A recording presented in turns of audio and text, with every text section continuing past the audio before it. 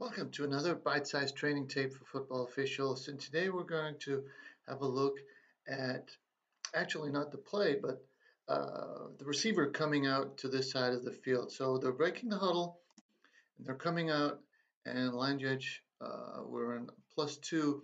You'll notice that the receiver looks out at the line judge to get to be told if he's lining up correctly. So if he lines up with the foot on the 2-yard line there, he is technically encroaching.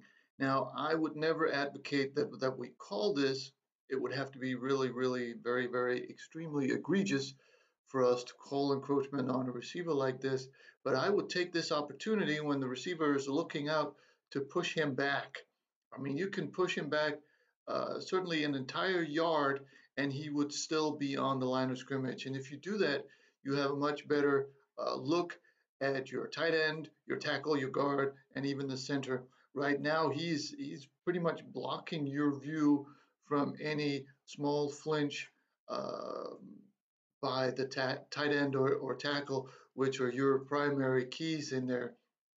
So once they come out and he's looking like that, I would just right away push him back.